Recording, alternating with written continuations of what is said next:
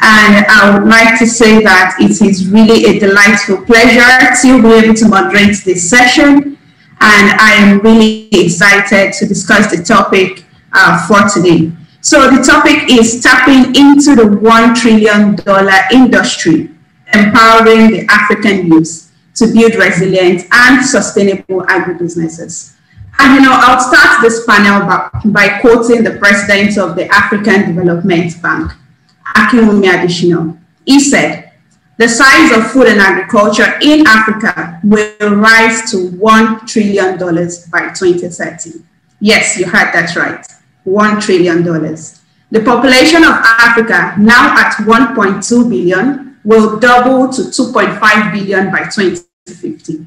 These 2.5 billion people must eat, and only through food and agribusiness can this be achieved." End quote. So I would say that this is a huge opportunity for the African youth.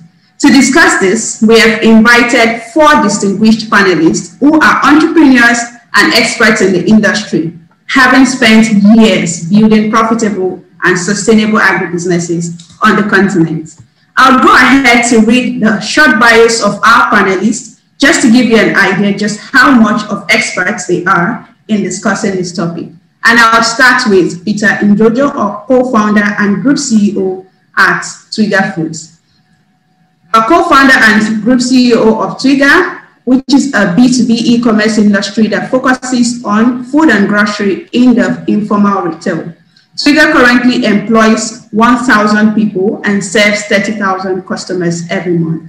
Prior to taking up his role, Peter spent 21 years with Coca-Cola on his last role, being president of the West and Central Africa Business Unit. Peter was also the president of the American Chamber of Commerce in Kenya, a director of the American Business Council in Nigeria, and has been voted among the top 100 young leaders in Africa by Forbes Africa and top 40 under 40 by the Business Daily in Kenya. Peter holds a Master of Business Administration in Strategic Management, a Bachelor of Science degree in International Business Administration from the U.S. International University in Kenya, and an executive leadership program from the Harvard Business School. Peter, are you with us? Just to say hi before I move on to the person. Hi, Ahmed. Ramat, it's a pleasure being here and looking forward to an enlightening conversation. Awesome, looking forward to the same. All right, I would move ahead to introduce the next panelists. You can move the slide, please. So I will now introduce Olanrewaju Wilton Waddell, who is a business thought leader with vast experience in multiple industries across finance, oil and gas, agribusiness, and FMCG. His background is in asset management at Asset Management Corporation of Nigeria and banking at Guarantee Trust Bank. He holds an MBA from the IE Business School. Lanre, are you there? Hi, Ramat. Yes, I'm here. It's a pleasure Awesome. to be here, and I'm looking forward to so much. engaging. All right. So I'll move on to Josephine, who is South African born, Congolese by origin, founder of Biakudia Urban Farming Solutions, an urban agricultural startup, which aims to reconcile city dwellers to their food and environment through urban agriculture. Josephine is passionate about raising awareness and, moreover, implementing viable solutions on issues surrounding health, sustainability, and access to healthy and affordable food in cities. Her passion is in transformation in the food ecosystem, further manifested in her work at the Wakanda Food Accelerator, where she works full-time as the operations coordinator.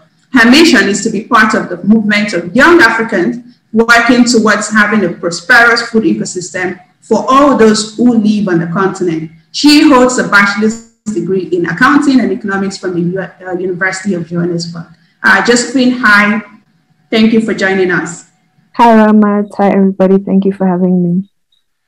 Awesome. So last but definitely not the least, I would introduce Peter Ngui, who is the founder of Early Bird Venture Lab and former president at BRIC, an African tech startup that builds rugged connectivity hardware. Early Bird is a Nairobi-based venture lab that focuses on providing funding interventions and growth strategy to African companies.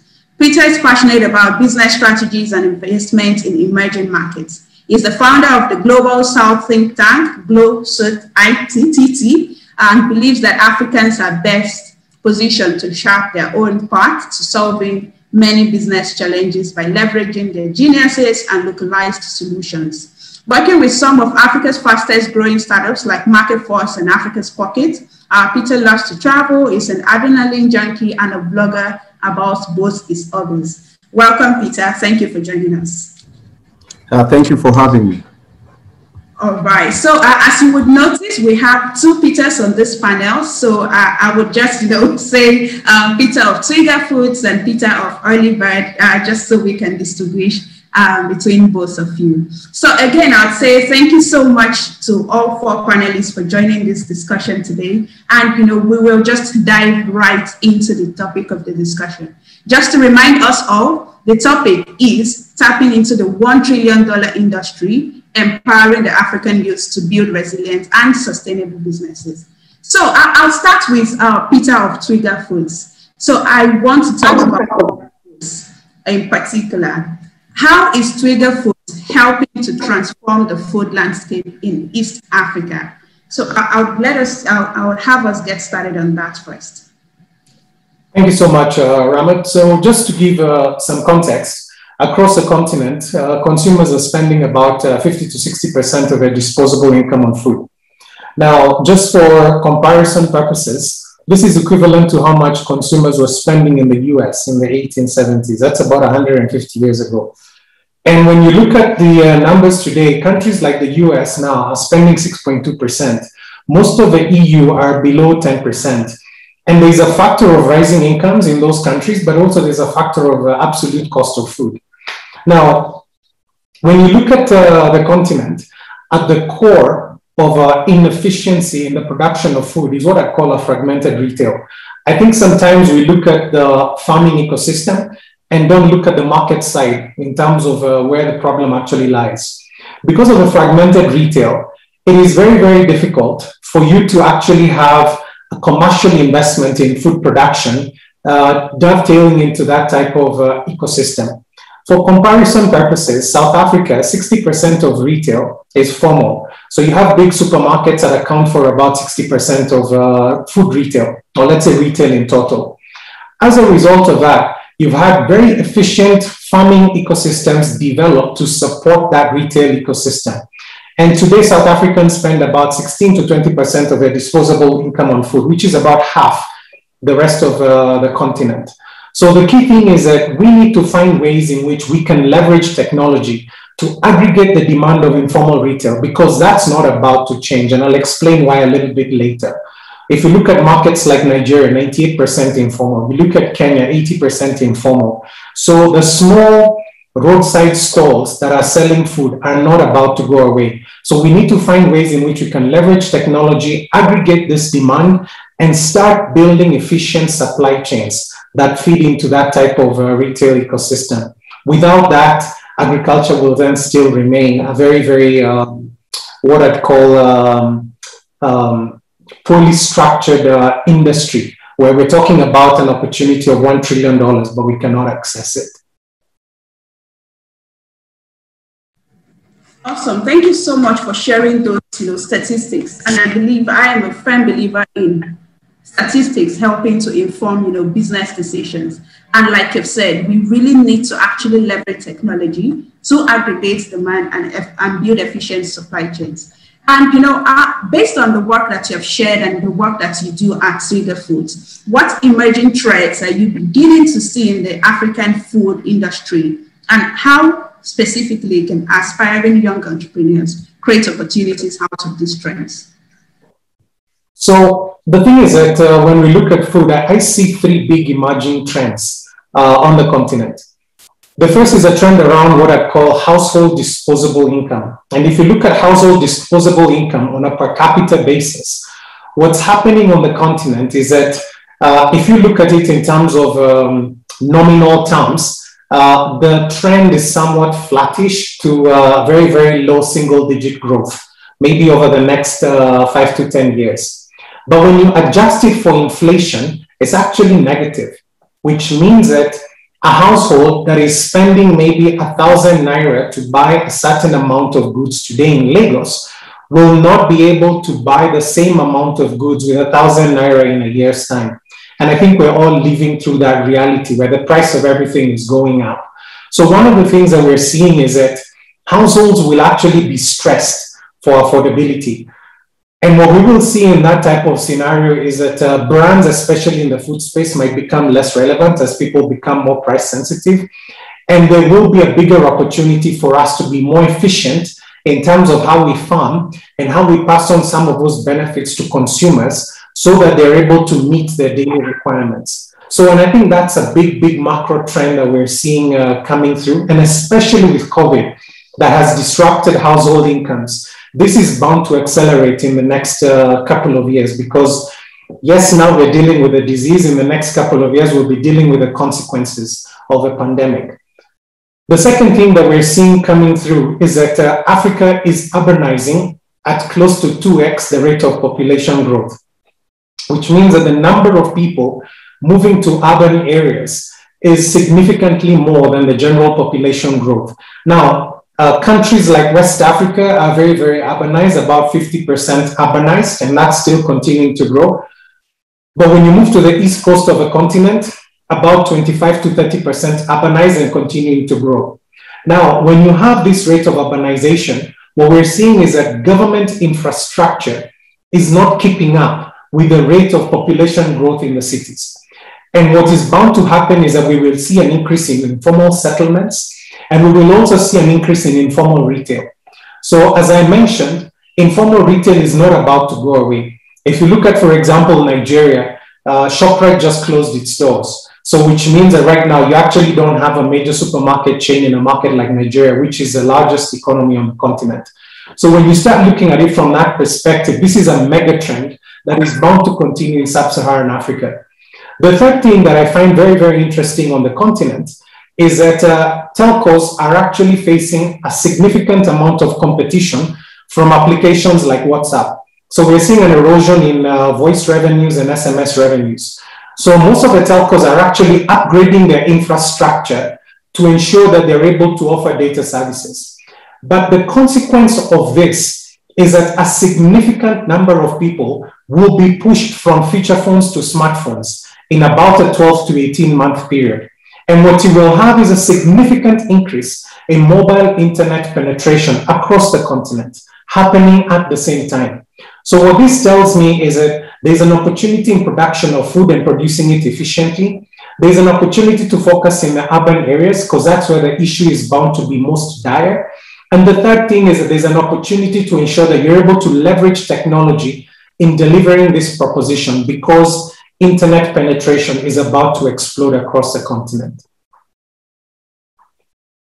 That is simply amazing. I mean, even standing from here, you've really blown my mind away with these three opportunities.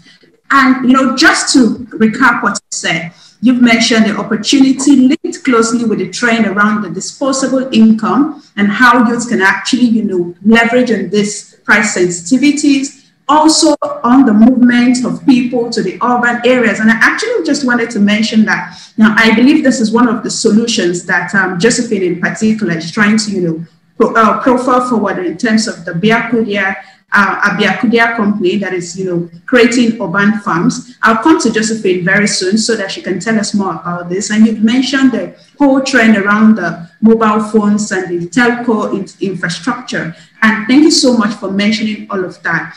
And, you know, one thing I have seen when you're sharing all of these ideas is that, you know, creating these big, bold ideas is really one thing.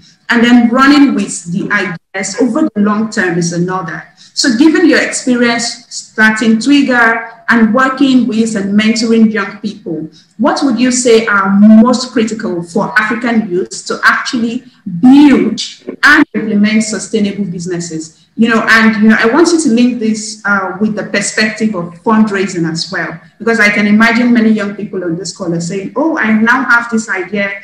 Peter of Twiga is talking about this and this, but I don't have money to start the business. And, you know, so I want you to help us link all of those together. Thank you. Thank you so much, Ramat. I strongly believe that every journey starts with a single step. So one of the things that I normally find is that, especially when you're starting a business, is have a clear understanding of a problem that you're trying to solve. Because agri is a very, very wide space. And I was kind of just listening to Obi share a little bit about the agri opportunity, talking about logistics to aggregation. So when you're talking about agri, it's a very, very wide area. So the key thing is that, pick an area that is an area that you have a good understanding of, and essentially is really, really scoped out. Because when you start a business, and especially if you have a very, very wide scope, chances are that you get overwhelmed and then there's so many things coming at you from all directions. So that's the first thing. The second thing is that once you identify the small area, then have a bold vision. How do you want to transform that area? Because if you take a small area and think very boldly over a wide geography, then the numbers start to stack up. Because most investors, what they're looking for is total addressable market. How big is this opportunity that you're talking about? The third thing I would say is that, and I think this is a piece that is really, really overlooked, build a good team. Now, at times, people are like, how do I build a good team if I don't even have the money to start with? And that's why you find that many startups have co-founders.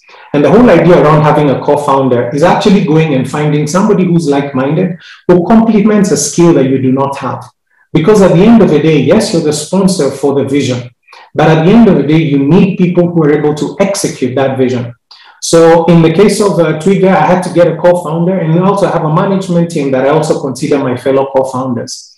And the whole idea is that I had to then bring on board people who would then take on equity. And this is very, very important. Who would then take on equity as part of their compensation.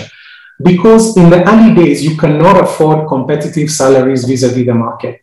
You have to find other ways in which you're able to attract talent and inspire that talent to execute against the vision that you set out to achieve.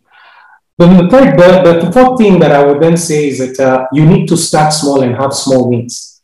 As Obi mentioned, he lived in Kano, and I know Obi very well. He lived in Kano for a whole year as he was setting out Kobo 360. The key thing is that you need to find a way to start very, very small, have small wins, and document these small wins, which actually prove that your business model is working.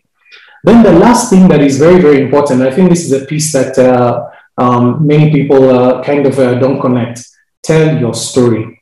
Find a way to tell your story in a way that is compelling, because it is all about storytelling. When somebody is sitting in San Francisco, when somebody is sitting in New York, somebody is sitting in London, they've not been to Kano, they've not been to Ibadan, they've not been to Nairobi, they've not been to any of these places. So the key thing is that the only way you can capture the imagination is how well you're able to tell the story, articulating the opportunity, the total addressable market, the team that you've built to execute against the vision, the small wins that you have, and essentially what it is that you need to be successful. And when you're able to put all this together, what you find is that there will be people who will be willing to listen to you. So what I say is that, don't give up. And of course, when it comes to fundraising, leverage networks that exist. The key thing is that, we essentially have pioneered a lot of this startup space. We're willing to provide mentorship or even point you in the right direction when it comes to fundraising, the type of investment that you're seeking. And by leveraging this ecosystem, GB over Flutterwave does it very well. Kobo, Obi does it very well. We're trying to do the same thing here in East Africa. And once we create this ecosystem of founders, the whole idea is how do we then ensure that we're also creating a vibrant ecosystem that actually is able to fund startups. But the most important thing is that do your homework. Because at the end of the day, if you don't do your homework and your idea is not well cooked, then that essentially also compromises your ability to succeed. Thank you so much, Peter. Those are really amazing. And I would just dwell on three things that you've said in terms of, one, bringing in the human capacity that would help, with the expertise as well as the fundraising. starting small, really critical. Thank you for sharing that. And also to tell the story, tell your story as you go along your journey. Thank you so much for sharing that. I want to go to Josephine now. I'll come back to you, Peter, for one quick final question. But really quickly moving on to Josephine. So, and before I take your question, Josephine, I would like to inform our participants that, of course, you can ask your questions by typing in the chat. You can send them directly to me, Rahmat Eyifunjowo, so that we can pick it up and go away with it fast. So Josephine, now to you. You know, you are an example of a young, passionate, and thriving woman in African agriculture, and we definitely love to see that. But you know, why agriculture? What problems are you trying to solve through your company, BUFS, and what is your biggest motivation that keeps you on track? Thank you, Ramat. Again, greetings to everybody. I think that's a very good question. It's something that I've asked myself quite a few times because I never saw myself going into agriculture or into the food space or the food industry. But I'd say that agriculture found me, as probably many of us in this call. I'd say that through a series of various events, I was led to agriculture. I think if I had to start telling all the dots that connect, it would take the whole day. But as you said in my introduction in the bio, I am originally from the DRC. And in 2000 and a few years back, I had gone to visit the DRC. And someone had taken me to a farm. And, you know, I think from there, that was probably the catalyst as to, you know, how much resources we have in Africa. And, you know, I started doing my research and I started reading. And I say my respect for agriculture grew through that experience. When they're telling me that Africa could feed the world, Congo itself can feed the world. And for me, I came to realize that agriculture is the backbone of who we are. I started to see connections with agriculture with everywhere from our health, a health situation that my father is currently going through and went through. I see how food impacts the health. I see how it impacts our economies. I see how it's the environment. I mean, everything links back to food. And I think once you've realized all these things, there's no going back. So I think that bug bit me. And I told myself, you know, when you start seeing the impact as a young person that you can have, you say, if not me, who? And if not now, when? I mean, we can sit and complain about the many problems that we have, but it's up to us to come up with solutions. I like what the previous speaker said, that you focus on one solution and you do a good job at it. There's many problems. And I think for me, the one solution that I wanted to focus on, being that I live in the city, so I was born and raised in Johannesburg, was to kind of solve the disconnect that urban dwellers have with their food and environment. Like Peter said, in South Africa, 70% of our retail is formal retail. So in Johannesburg in particular, we have this perception that food just comes from the store. A lot of people don't know that there's a whole process that goes through growing food, and there's farmers out there, and there's nature involved, and the kind of food that we're eating. So there's that total disconnect, especially with the urban poor, where it's, you know, it's just eat, and they have to get food in their stomachs, and, you know, they're not looking at the health, they're not looking at the environment. And for me, that was a major problem that I found in the city. And being that urban populations are growing even more, I asked myself, what solution can we look into to reconnecting these city dwellers to their food and environment? And that's when I started Byakudia Urban Farming Solutions. So our mission is, of course, to reconnect city dwellers to their food and environment through urban agriculture, through the various services that we provide, where people realize that agriculture is a whole process, and growing your own food is a process, and it's something that you can do, and you can bring it closer to the city and closer to your homes. and also the fact that you can also have a say in your health. I think we've been talking so much about agriculture, and one thing we don't look at, I think one thing particularly in South Africa that's a problem is health. Yes, we have all this food and we're growing all this food, but we look at like the COVID situation where a lot of people's health was compromised in COVID because of their eating habits. You know, we can talk about a vaccine and we can talk about medicine, but the real medicine is in our food. And how do we get people to realize that, especially those who are living in the city? And you asked my biggest motivation. I think it's something that I mentioned before, is probably the fact that the continent needs young people like myself and everybody else in this chat in the entire food value chain to drive positive impact and growth. Again, I go back to that quote that says, if not me, who, and if not now, when?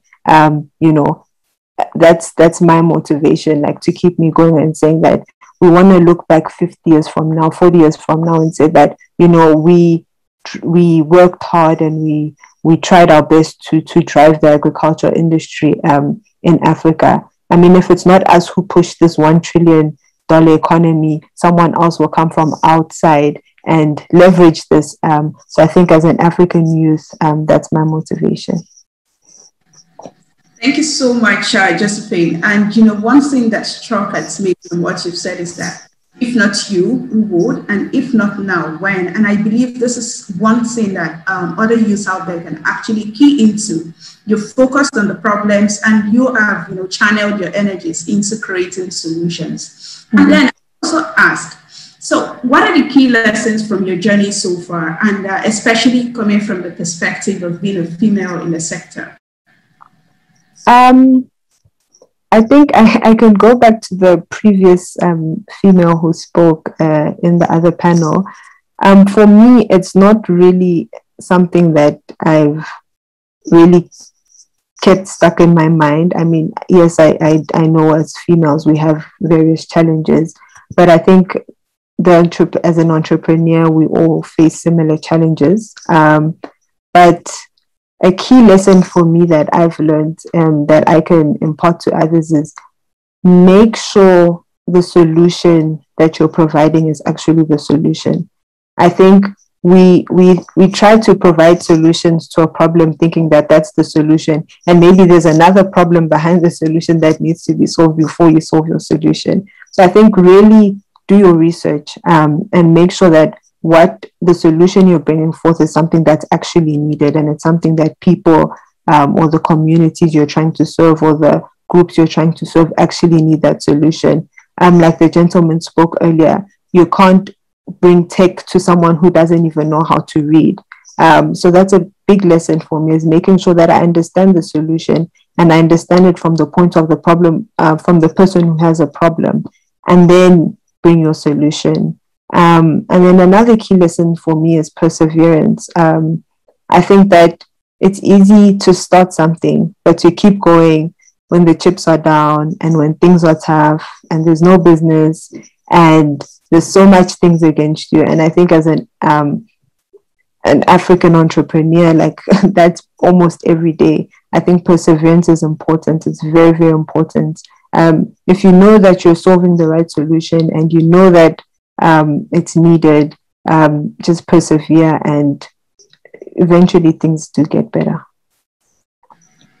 Thank you so much, Josephine. In the interest of time, I would quickly move on to Lanre of Dilo Foods, and I would circle back for one final question. So, Lanre, I understand that you do not have a background in agriculture, but here you are, you've launched Dilo Foods. And so I want to ask a couple of questions. I'll just shoot them out at you for our young people out there who also, do not have this kind of background and are looking to venture into agribusiness and tap into this $1 trillion industry. So, what inspired you to venture into agribusiness as an entrepreneur? And the second question would really be, what were your expectations at the beginning and what are the experiences so far? And did the two actually match up? And another one I would want you to address while you're at it is, what are the plans for Dilo Foods and how is your company working towards achieving these plans in the short to mid term? All right, thank you very much, Ramat. Very interesting question you asked. I get that question a lot because my background was more in finance and asset management, like you mentioned earlier. But I would say one word, literally how I got into agribusiness is sustainability, right?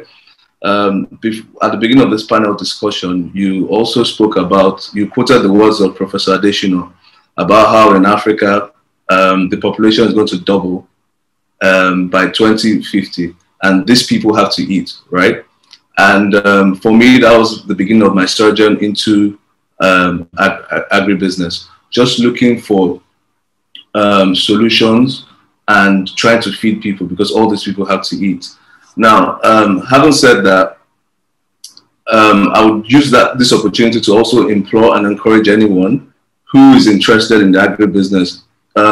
It can be daunting, it can be tough, but I would say now is time to start. Now is time to start. People have to eat. So please, there's enough space for everyone. If you can come in with innovative products, whatever space you want to, like Peter said, there's so many parts of this whole industry. So you just have to find which one works for you and what problem you're trying to solve and work with your solution. Question about how the journey has been so far and the experiences meet up with the expectations. Well, I would say initially, definitely not. When we started off, I would say it's been a roller coaster of emotions, right? When we started off, the first thing that really hit us was getting the approved government regulation to start. Like in Nigeria, we call it the NAFDAC certificate. And you can imagine having everything up and running. You have your equipment, you've made you've secured investments, you have your human capital, everything was ready to go. And it took us another about, I think, 13 months to get our approval to start. That also, at first was quite a daunting and very discouraging thing. And I would implore anyone and I would also say that anyone who is interested in going into this should, especially the processing side, because we're in the processing side, to be able to be ready for such uphill tasks as to the NAFDAC, getting your NAFDAC certification. So the next thing also, right, that we found out when we started was the issue of, like everyone has spoken, especially Peter spoke about, the lack of a better word to use, I would say the fact that the whole value chain of the ecosystem in agribusiness, especially in Nigeria, is very crude and very informal. When we started, we found that out. Like Peter had said before, the market is 98% informal. That's when it comes to the distribution channels. Even sourcing your raw materials is very informal and very fragmented. And you have the operations of people like the middlemen who also affect the whole prices and everything. So I would say that those really were the biggest shocks that we had when we started. About our plans for delos, we're looking at diversifying our product line and introduction of more innovative products. But we're also open to more ideas from anyone who, if you have more ideas for us. Some of the best ideas we've been able to implement was talking to brilliant minds, like a lot of people who are here. So, yeah. All right, Lami, thank you so much for sharing that. I have one question on, the ecosystem in which you work. Many young people, want to understand, when I venture into agribusiness, what are the factors that would affect my business, the political economy, and all of those factors. I'll leave that thought with you while I quickly move on to Peter of Earlybird, and I'll circle back to you for that final question. So, Peter, I would like to actually jump right into your experience running a venture lab, incubating startups in Nigeria. So let's talk about some exciting new business ideas that you have seen. What example of innovative business models are out there for young people to benchmark for their own businesses? Thank you very much, Ramat, for having me. I think the first thing I want to start is actually thinking through this 1 trillion number that you've introduced to us. You know, I think personally, this is an opportunity for Africa based on so far, you know, we've usually lost the battle on who actually controls how we eat, you know, and especially from an agricultural point of view. Let's take some crops, for example, to look at. You know, Kenya is the #1 producer of tea globally. And Kenya gets only $2 billion from the tea, while, you know, the global market for that is, you know, in the tens of billions. If we look at rubber, for example, it's a $200 billion market, which only maybe 3 billion goes to Africa. Josephine has said something that I believe, like Congo alone, DRC can feed, you know, the whole entire continent. You know, so I think what I am liking to see, what I am enjoying seeing is the innovation that comes from the people who are sitting in this room today. You know, whether you're talking about Obi, Landry, Josephine, Peter, the way to feed Africa and the way to actually move the money from going to the global West back to Africa is through technology. And I think the people who you've been talking today can be good benchmarks for how to do it. Now, how to move how I would look at it is who's the best benchmark person in every segment. You know, when you look at logistics, you say, okay, I'm going to look at Kobo. When you look at distribution, I'm going to look at Twiga. When you look at, you know, value addition, I'm going to look towards Lanre. So I think Africans have what it needs to completely benchmark from their own. The last thing I'm going to say on benchmarking, as Peter said, you know, you have big supermarket or big supply chain companies that are closing down. We saw that in Nigeria. Nakumatt did the same thing in Kenya. The genius on how to feed Africa and how to move food, how to value add is probably going to stand in the hands of the youth who are in this meeting today. I think that's how I would look at it. Thank you so much, Peter, for saying that we have to look inwards to benchmark, you know, our own industry. And I love that you've mentioned that. So another thing I wanted to ask is, you know, if you look at the successful startups that you have worked with, and you've also, you know, sort of brought everybody else who are on this panel into the mix. So if you look at all of these successful startups that you've worked with versus the not so successful ones, what would you say are the differentiating factors? Thank you for that question. That's a really good question. I'll go back to to the people who've been speaking. I think they've already said a few things here. So the first thing is, you know, Wangari Maathai, who was the Nobel laureate from Kenya, always used to say, if you want to move faster, you know, go alone. If you want to move further, you know, go together, right? So that the first thing I would want to see is, of the 200 people here, everyone should ask themselves, who is going on this journey with me, right? And we have to do the journey together as an African continent.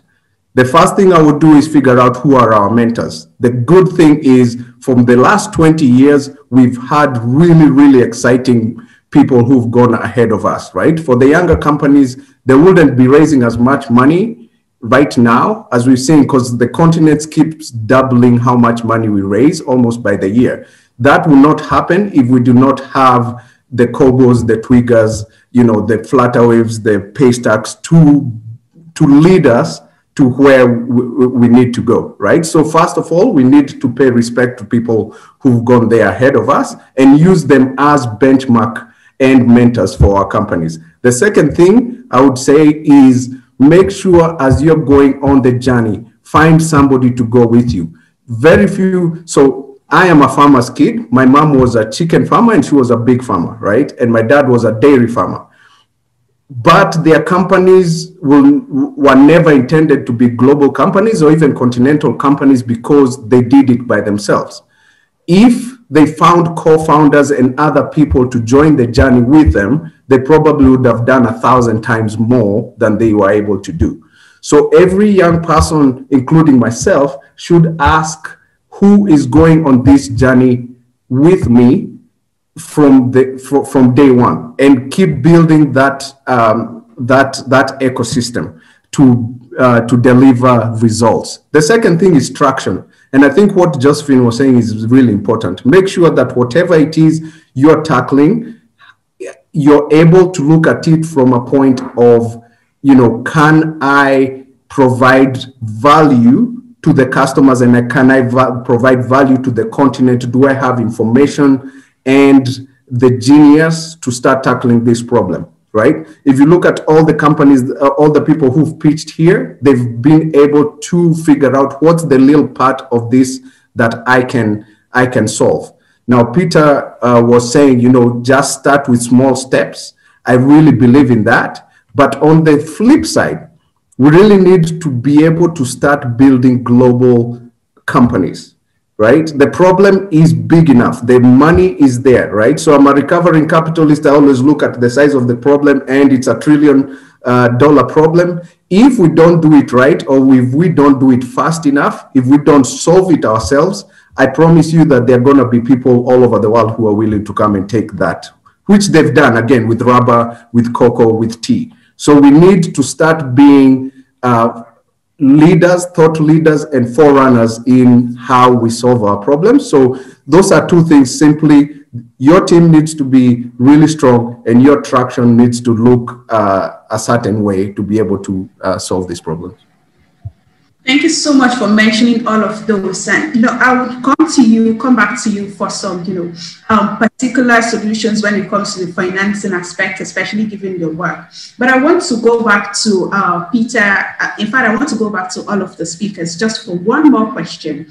And I would like to say that we will take some to answer direct questions from participants. So please send your questions to me so that we can address them.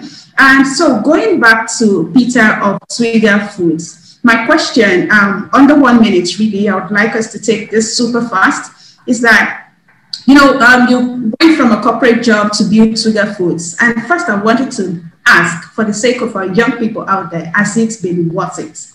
And on the heels of that, I want to know what are the highs and lows from your experience that our young aspiring entrepreneurs can draw from your journey to shape their own journey. If you can take that under 1 minute, that would be fantastic. Thank you so much, Ramat. I would say that my journey has been worth it. When I started Twiga, I had to sell my matrimonial home. My wife and I had to sell our matrimonial home to actually finance a business. So sometimes we see success in many years later and not understanding that the journey and in the initial days is normally very, very difficult when no one believes your story. So my high was actually securing Goldman Sachs funding.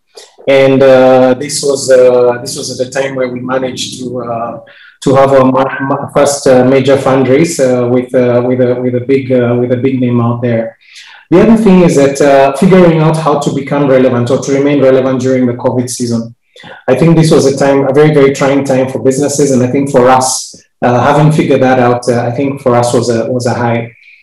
In terms of lows, the COVID pandemic claimed some promising farmers who were not able to weather the storm. For us was a low, because as a result of that, these farmers that we had backed that were not successful, and that cost a bit in different ways.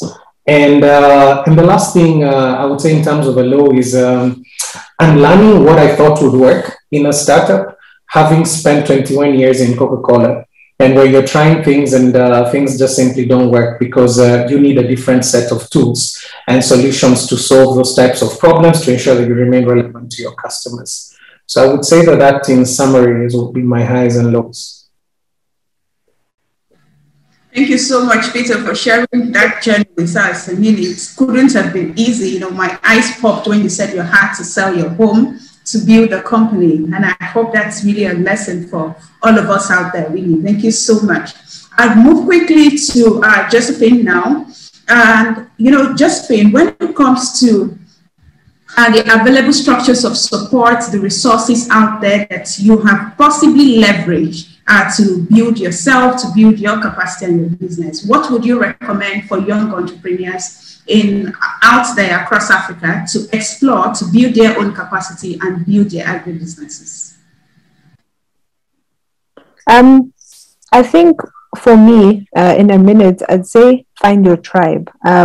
So by tribe, I mean there are many like community type organizations, like Nourishing Africa, I think is a good example of like-minded people, mission-driven, with the same goal and the same mission, who provide opportunities and a network and a community out there. I think that's very important. As many of the speakers spoke about, having a team and having a co-founder and having a community of people you work with is very important. I think you can find it's technology has made it so easy for us.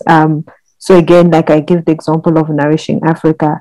I mean, it's a platform that could be leveraged. I mean, you guys have done a wonderful job finding entrepreneurs across the continent, finding resources on funding. Even sometimes I go there and I see the courses that you provide. I think there are many opportunities out there. It's just up to us to look. And when you do find it, make sure that you leverage it to your full advantage, because there are many people out there who are willing to help and who are willing to partner. So yeah, that's my minute. Awesome, Josephine. Thank you so much for mentioning Nourishing Africa. So I would implore, like you've said, I would implore everybody to really explore the website, www.nourishingafrica.com, for a host of lots of resources to build their businesses. Really appreciate that. I would move very swiftly now to Lanre for your insights on the agribusiness ecosystem in Nigeria. And of course, if we can expand that to Africa, to the whole of Africa, fantastic. So what impact have the various factors around your business ecosystem? What are the impacts on your business operations? And how have you been able to navigate the ecosystem and build your business? Right. So the first thing I would like to say about this is I generally believe that agribusinesses are the front line of the reflection of states of a lot of African countries, right? Like we had discussed earlier, like Peter had said earlier, most of the African countries spend a bulk of, most households in the African countries spend a bulk of their income on food and other consumables. I would say in Nigeria, especially coming back down to Nigeria, it's not with a lot of challenges, right? Running an agribusiness, especially for us, is we do more of like processing and manufacturing. I would say it's like everyone would know, that kind of business is very capital intensive, and funding and access to funding, the right funding, not just funding, the right funding, long-term cheap funding is, like we all know in Nigeria, is almost impossible.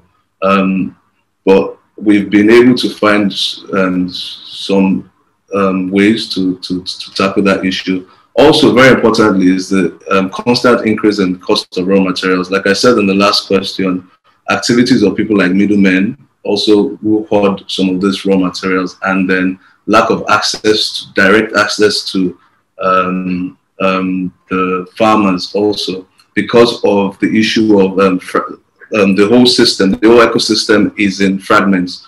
Also increases the price, and also makes us have quite a big issue of getting the raw materials. Let's take, for example, one of our product lines. In the last 1 year, the prices of the raw materials have increased over 150%.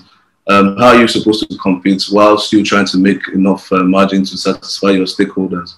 I'll say it's one of the major issues that we have in food production generally in Nigeria.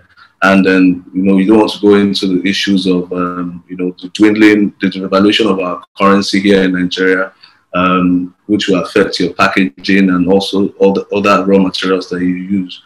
So I believe that generally, even with the government policies, government should create more conducive policies that would create a conducive environment for people to thrive. I believe in Nigeria here, there's so many people, so many young people who have amazing ideas. Once you sit down and you engage with them, they are hardworking, they have so many ideas, but I feel like we have to just have a conducive environment. I don't have enough time to go into step by step all the different issues we've had with setting up our production plants and everything. But I understand that there's so many people who want to do this, but when I sit down and engage them and I tell them so many things, can be very discouraging. About how we've been able to navigate through the ecosystem, I'll say you cannot overemphasize the importance of a good team. And when I say a team, I'm not just talking about people who work directly with us in the company. We talk about even the whole supply chain, right? People who, all the way from our suppliers of raw materials all the way down to our distributors. We've been fortunate to have quite amazing people that we work with, and that's also helped. Another thing also is leveraging technology. When you're starting a business, especially in agribusiness, food production, no matter how small it is, make sure you try as much as possible to have, even if it's a small enterprise management system, it helps you to be able to project, to be able to keep track of everything. And that has really helped for us. Using technology like that has been able to help us to cut down a lot of costs, especially in these times when margin is really tight, and then also to have more efficient operations. Thank you so much, Larry, for sharing those. In the interest of time, I would now move finally to Peter. And I would like to end this panel discussion talking about money, very important for us youth, So what are the funding mechanisms that young people can explore to launch and accelerate their startup in less than 60 seconds? Wow. Okay, money. So here's my belief. My belief is that, Africa is going to succeed. I believe Africa has the money.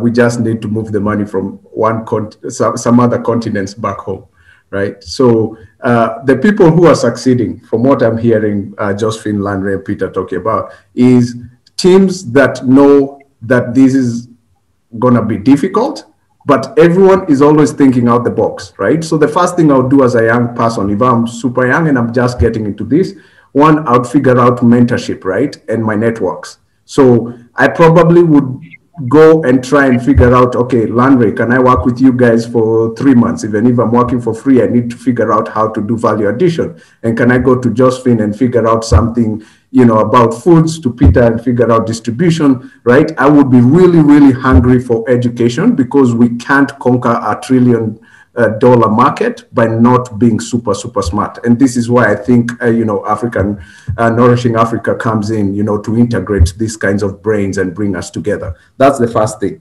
Second, as Landry said, technology, Africa will leapfrog, and we cannot do things the way we've done it traditionally, right? We have to leverage technology to be able to leapfrog gatekeepers.